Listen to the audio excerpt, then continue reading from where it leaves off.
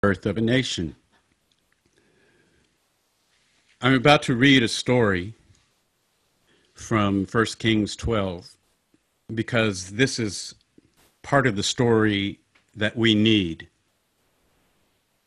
Here in the midst of a pandemic with inundated hospitals, overworked medical personnel, soaring job losses, escalating tensions, skyrocketing arms sales domestically, corruption in high places, I would like to share with you the story of a biblical nation that fell apart, literally fell apart, but also a nation that was reimagined and recreated. Rehoboam went to Shechem, where all Israel had gathered to make him king. When Jeroboam, son of Nebat, heard of this, he returned from Egypt, for he had fled to Egypt to escape from King Solomon. The leaders of Israel summoned him, and Jeroboam and the whole assembly of Israel went to speak with Rehoboam. "Your father was a hard master," they said. "Lighten the harsh labor demands and heavy taxes that your father imposed on us. Then we will be your loyal subjects." Rehoboam replied, "Give me 3 days to think this over. Then come back for my answer." So the people went away. Then King Rehoboam discussed the matter with the older men who had connected with his father, who had counseled his father Solomon. "What is your advice?" he asked. "How should I answer these people?" The older counselors replied, "If you are willing to be a servant to these people today and give them a favorable answer, they will always be your loyal subjects." But Rehoboam rejected the advice of the older men and instead asked the opinion of the younger men who had grown up with him and were now his advisors. "What is your advice?" he asked them. "How should I answer these people who want me to lighten the burdens imposed by my father?" The young men replied, "This is what you should tell those complainers who want a lighter burden.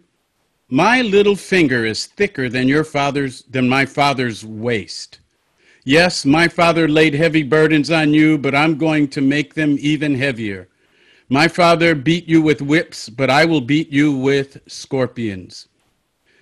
3 days later, Jeroboam and all the people returned to hear Rehoboam's decision, just as the king had ordered. But Rehoboam spoke harshly to the people, for he rejected the advice of the older counselors and followed the counsel of his younger advisors. He told the people, "My father laid heavy burdens on you, but I'm going to make them even heavier.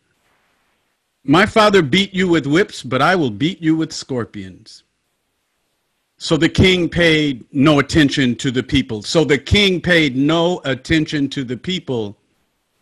This turn of events was the will of the Lord, for it fulfilled the Lord's message to Jeroboam, son of Nebat, through the prophet Ahijah from Shiloh.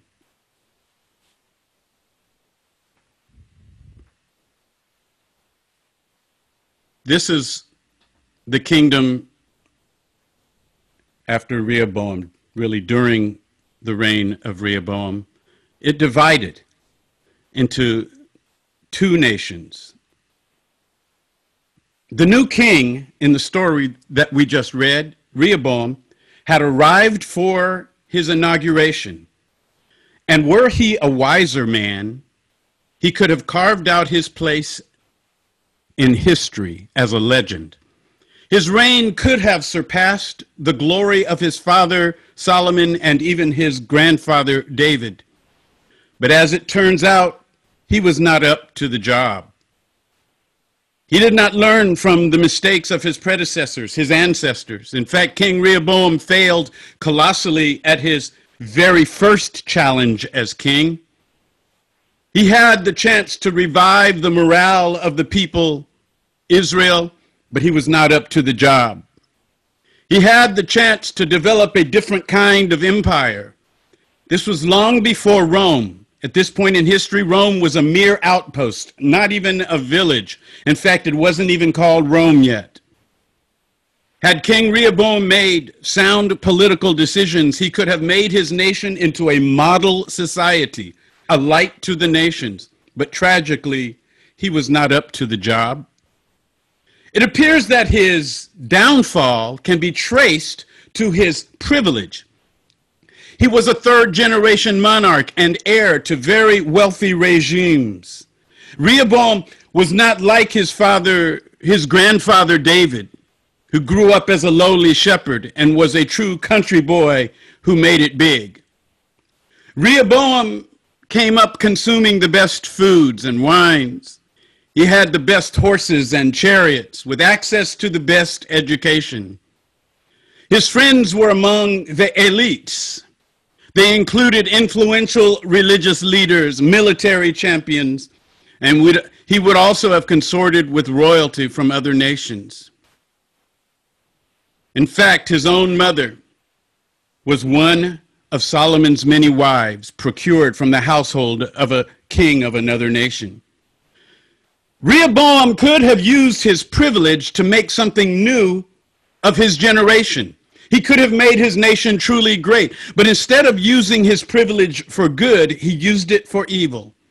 Even after his seasoned, experienced elders warned him to listen to the people. Oh, what could have been. But what we end up with here is a divided kingdom. Centuries later, even to this present day, we possibly could be celebrating Rehoboam's reign, celebrating it as a time that redirected humanity to a more peaceful and harmonious planet. But he was not up to the job. Long after Rehoboam's time, people would reflect on the days of David and Solomon as the glory days based on a romanticized memory of their period. Most of the nation, the northern tribes, formed a confederacy. Centuries after Rehoboam's death, when people used the term kingdom of God, they were memorializing David and Solomon. Centuries after Rehoboam's time, his people Israel would still be looking for the kingdom to be restored.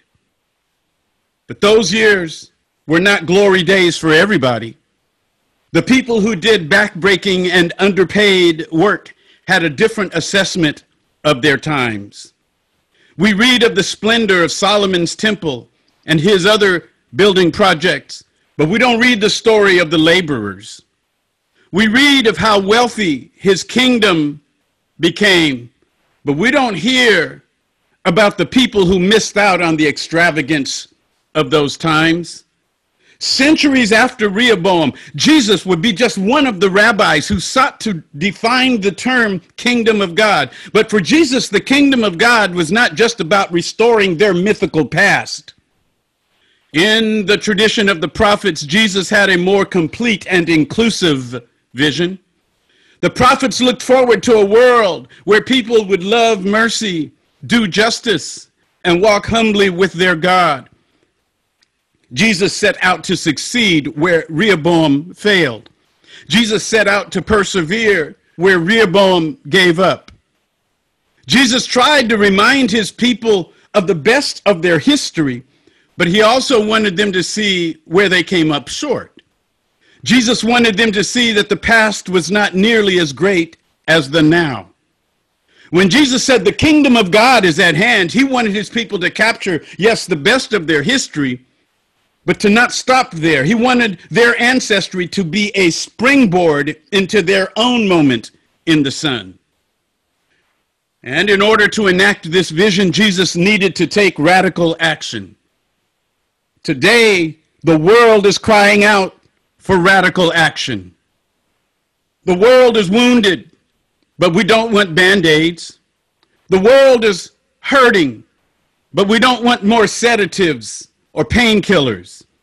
The world has become uncomely, even grotesque, but we don't want more cosmetic surgery. We need to get to the root of the issues.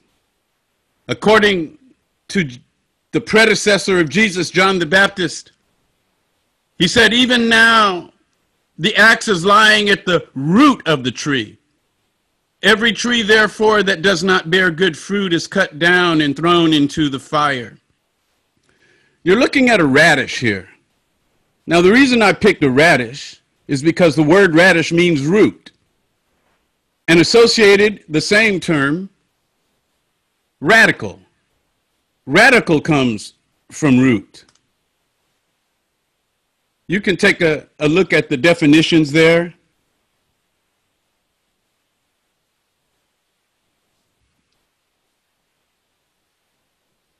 Look at D, designed to move the root of a disease or all diseased and potentially diseased tissue. Because we need to get to the root of things. Some people are comfortable being mere moderates. But to dismantle a domination system, you have to get to the root of it. When you dismantle a domination system, you can build a humane system. Some people are comfortable being moderates, but notice what Martin Luther King said about being moderate. He said, first, I must confess, over the past few years, I have been gravely disappointed with the white moderate.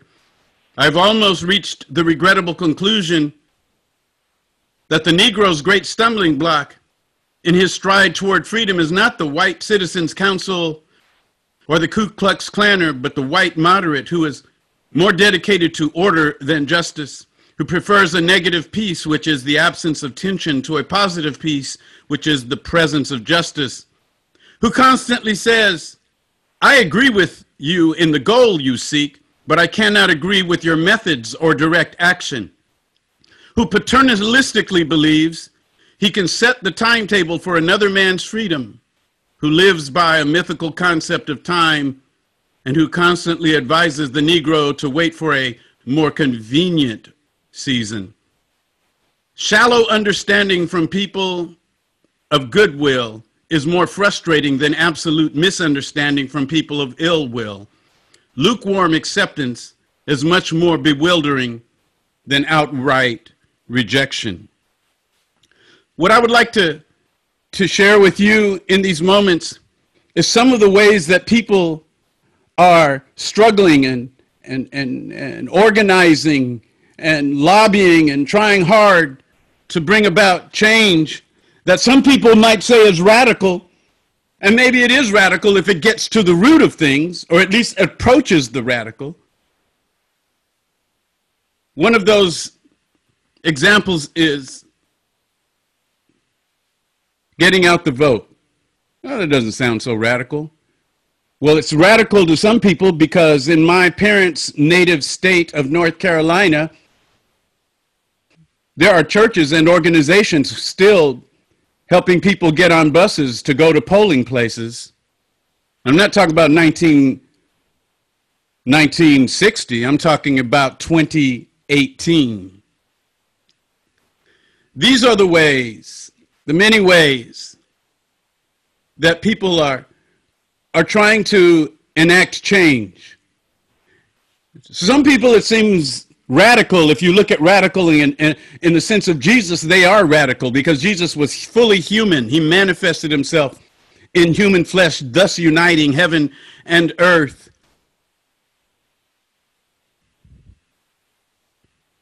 You hear people talking about defunding police departments. Maybe controversial to some, but when you look at a city where 1/3 of its budget is dedicated to law enforcement, you know that that's not about serving and protecting poor people.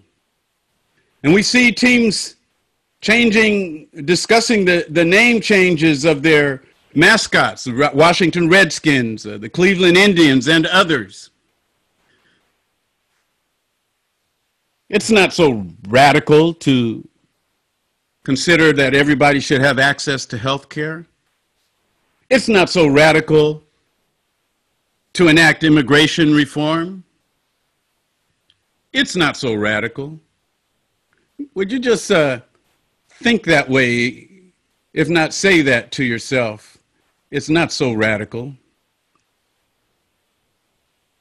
Reparations for the descendants of slaves. To some people seems extreme, but it's just human.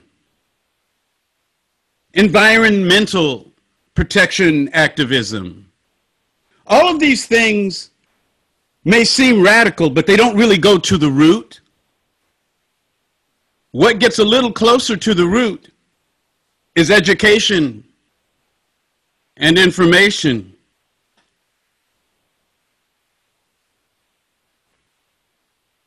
It gets to the root because we are so profoundly miseducated, misinformed, and propagandized. Someone asked me a couple of weeks ago, why do people want to remove the statue of Theodore Roosevelt in front of New York City's Museum of Natural History?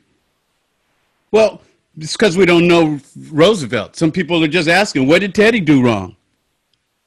But if we know our history, we would recognize that Theodore Roosevelt in his time was the most hated president by African Americans in this country. And the reason he was the most hated is because he was a Republican in the party of Lincoln, because it was the party of Lincoln at that time. And he won the votes. He won the African American vote. But then he quickly, after being inaugurated, took on the policies of the racist Southern Democrats.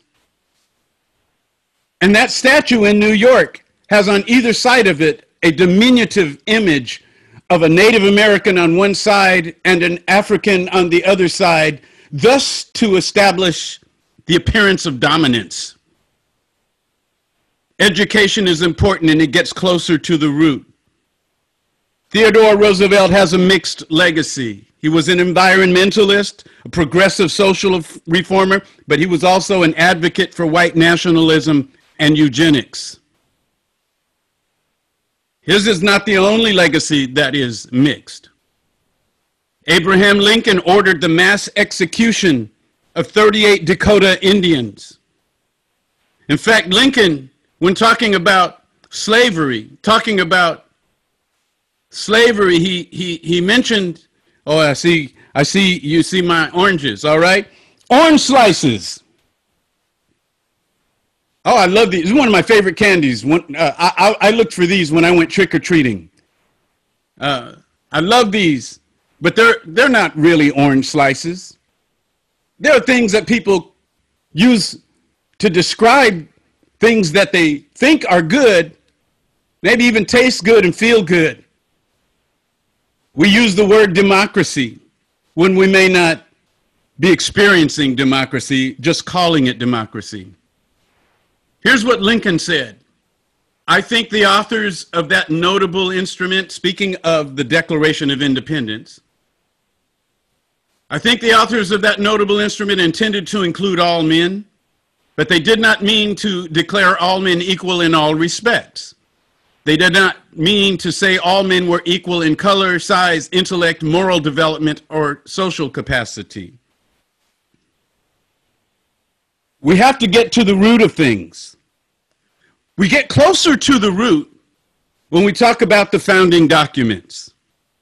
I'm going to quote Mark Charles, who is the co-author of a book called Unsettling Truths. He is a Native American activist. And here's what he says in his book, Unsettling Truths. While the Declaration of Independence may initially assert that all men are created equal, 30 lines below that assertion, indigenous people are referred to as merciless Indian savages. He also wrote, if we understand white America to be a traumatized people, triggers may be more easily identified. For a nation with a white supremacist Declaration of Independence, a white supremacist Constitution, and a white supremacist Supreme Court, 8 years of a black president was a trigger.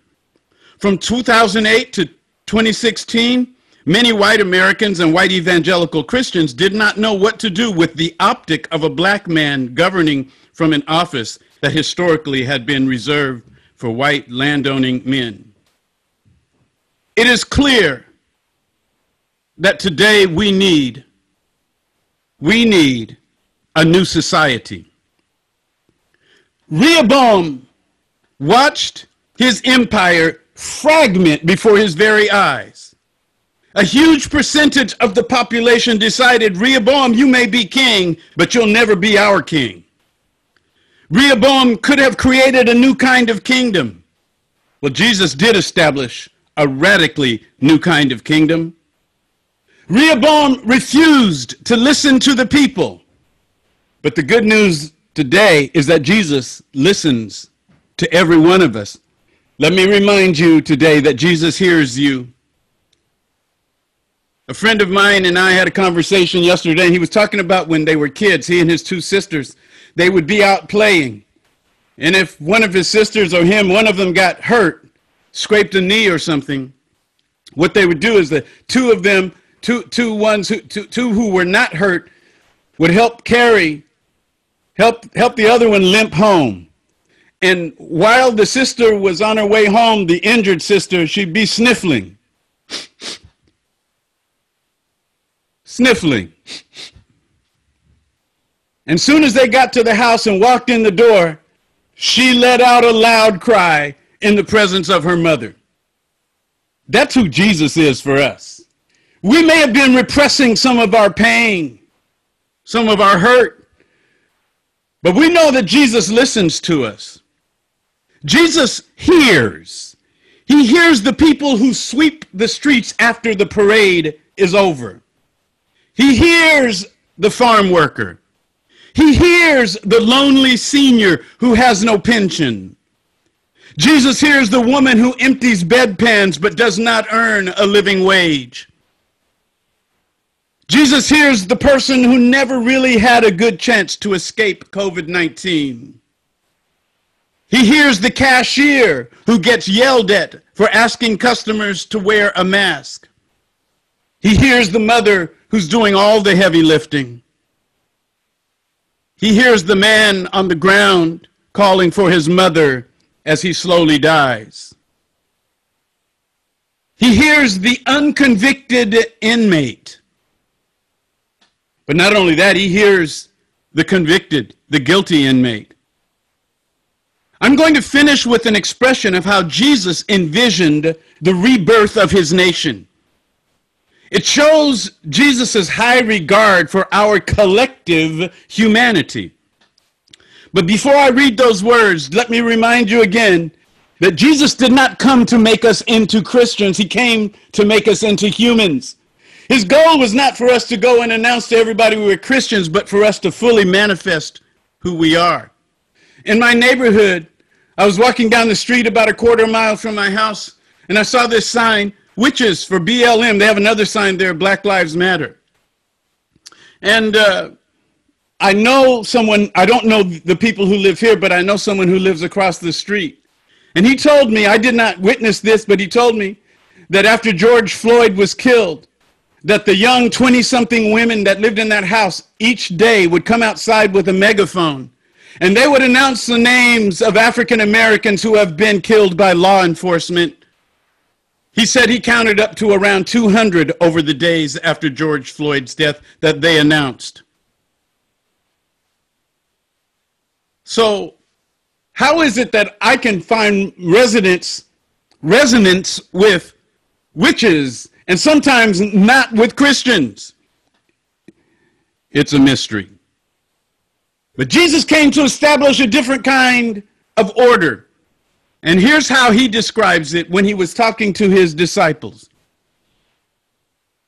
You've observed how godless rulers throw their weight around, how quickly a little power goes to their heads. It's not going to be that way with you. Whoever wants to be great must become a servant. Whoever wants to be first among you must be your slave. That is what the Son of Man has done. He came to serve, not to be served, and then to give away his life in exchange for the many who are held hostage. And my final question today is from Martin Luther King. So the question is not whether we will be extremists, but what kind of extremists we will be.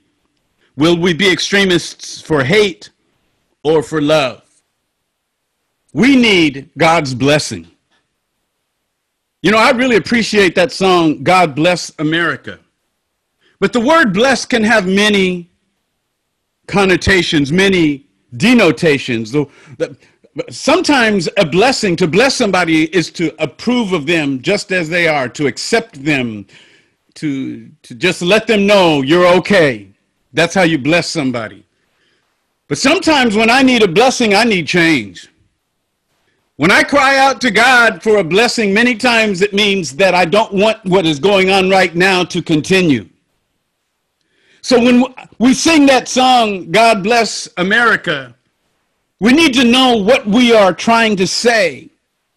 So let me share another version that came to my mind. God fix America, land that I love. Stand beside her and guide her through the night with a light from above.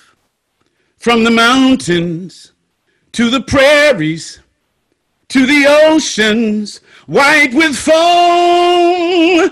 God fix America, our home, sweet home. God fix America, my home, sweet home. We humble our hearts before you, O Most High, because we need your blessing. Our country needs your blessing. Our planet needs your blessing. And we come like wounded children running into the presence of their mother. We come into your presence because we know that you hear us. When it seems like we've been ignored and pushed aside, we know that you will hear us. And so in your presence, all of us who are on this call and those who are witnessing this moment, this profound moment on Facebook, we collectively come before you and we ask that you would fix America. That when we sing God Bless America, what we are saying is that we believe that America has something to bless, but America has so much to repair. We ask all of this in Jesus' great name. Amen. And amen. I'm going to ask everybody if you would again accept an invitation.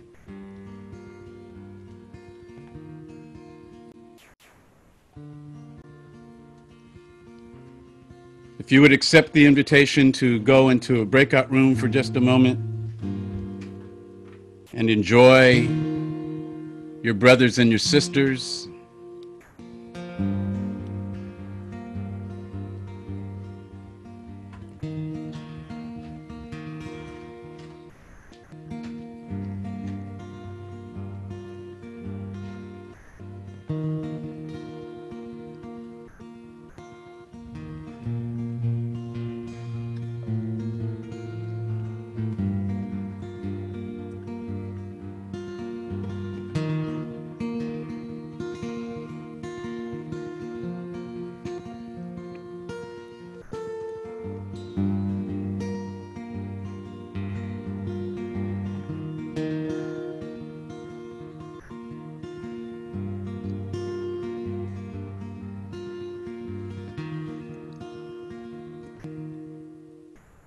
Bless the Lord, oh my soul, oh my soul.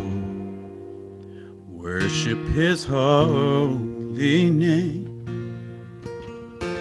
Sing like never before, oh my soul. I'll worship your holy name. Oh, I'll worship your holy name. The sun comes up, it's a new day dawning. Time to sing your song again. whatever may pass and whatever goes before us. Let us be singing when the evening comes. Oh, my soul, bless the Lord, oh, my soul. Oh, my soul, worship his holy name. Sing like never before. Oh, my soul, I worship your holy name. Yeah, yeah, yeah. I worship your holy name. Oh, I'll worship your holy name. Yeah, yeah, yeah. I'm gonna worship your holy name. Yeah, yeah, yeah. I'm gonna worship your holy name. Bless the Lord, oh my soul. Oh, my soul. Worship his holy name. Sing like never, never before. Oh, my soul, I worship your holy name. Oh, I'll worship your holy name. Yeah, yeah, yeah. I will worship your holy name.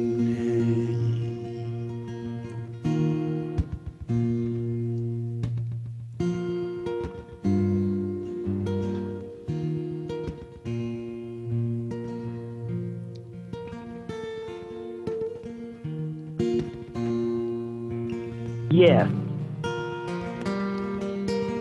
Oh.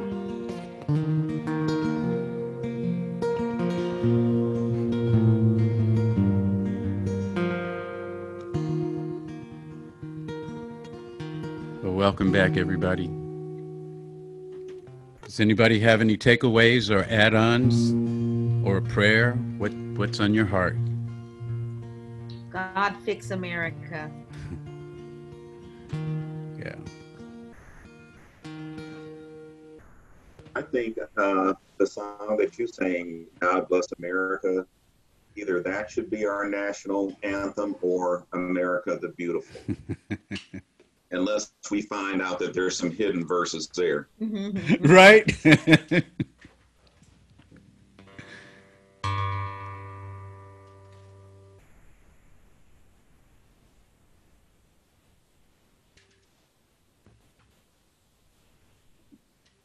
It's funny how all the things you had on your tree, they just felt so sort of, well, of course we should want that. It doesn't feel radical, like any of those things you had up on your tree.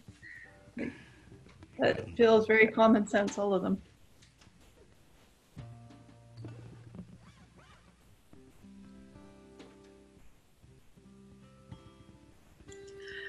Another thing at that root is housing and shelter. Yeah. Food, of course. Basics are necessary before you can even get to education. Well, yeah, but the reason education is at the root is because the reason we tolerate so much inhumanity is because we are propagandized, we are misinformed. Well, I don't want to remove that. I mean, I just think that below that, yeah, a little closer down to the bottom is in the basics that are needed before you can even... Right. And so what I'm saying is that all of those things, including access to healthcare, all of these things, if we were rooted in our humanity, all of these things would be taken care of, but we have been propagandized against people. Funny you should bring that up, Nancy, because that, I forget the name of the act that put a moratorium on rent and mortgages. That's up at the end of this month. So it's going to get really tough for a lot of people. Even if something good was implemented, just the stress that people are living with right now in the uncertainty is not a healthy thing. It's frightening. I agree that it's getting worse, and we're not taking this seriously enough. Yeah. Yeah. In everything. And I think it's just a time, I think this, one of your first lessons is that it's just all coming in this perfect storm, and that this is the time to change, to make those radical changes. Yeah. I had someone tell me that they were afraid that the blacks were going to have a new song other than, you know, what we sing now, and that's they were concerned that that you're just going to take over everything, and it's like, so. Right. So see, I don't have a problem with women being in charge. I'm not threatened by that. Like, oh, well, I do. Well, I'll support the women. Amen. Well, you support the right. What's right? Yeah. I wouldn't support a woman that was wrong, I think, in my opinion. Wrong in her hate, let's say. And you see, the thing is that what you just expressed, Nancy, of some of the comments that people have made is so trippy to me, because, you know, that whole issue of power and intentionally, you know, excluding is that's not even part of, like, you know, the life force of, you know, the Black community or people of color communities, even with everything that has been done historically, you know, that hatred or exclusion or dominance is not even like you know, a dominant feature of, you know, like who we are, you know. Yeah, exactly, you know. And so that's yeah, Hasmina saying that's in the white imagination.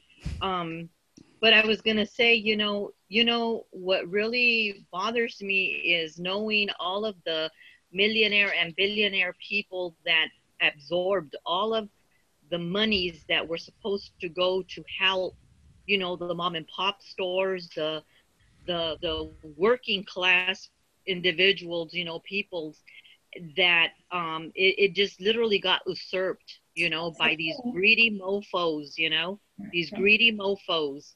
Yeah. that had no business, you know, contesting and applying to get those monies. And it's unfortunate because you're saying about, you know, what's to come, and it's going to be beyond devastating. And my prayer every day is that God equip us to be able to love each other, you know, and help each other through the times as they get more and more difficult. So many people are going to be ousted from their homes, and so many have already, you know, because these landlords, these owners, these corporations that own masses and masses of apartments and housing and so on, they've already kicked a lot of people out. You know, we're not hearing all of that, but that is what's taking place, and it's just going to get that much worse. So there's another case of why I'm emphasizing that we got to get to the root of things. And I said we were getting close to the root if we would honestly examine our founding documents and how it opened the door for a system of domination. If we would go to that, those aren't the roots. Those are closer to the roots, though. And if we deal with that, then we will be dealing with everything else. Because in there is a separation of some humans from other humans in terms of merit and worth, and that's close to the root. But next week I want to even get closer to the root. All right, is everybody ready for communion?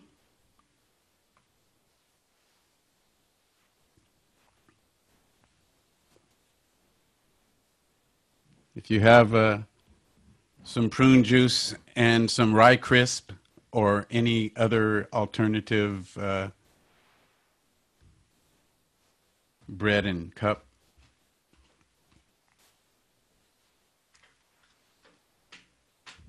You know, I feel like we could talk about this for about 2 days. And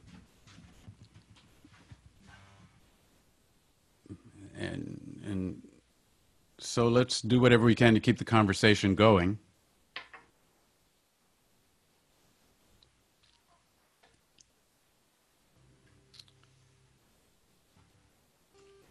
Can I say one other thing? Or is it too late? Go ahead. I was just, I've been talking to my more conservative, we have some very conservative family members and trying to use like the examples of like redlining or what I've learned about like the school system in La Colonia and, trying to explain like how, trying to explain like this might be a reason why things aren't great.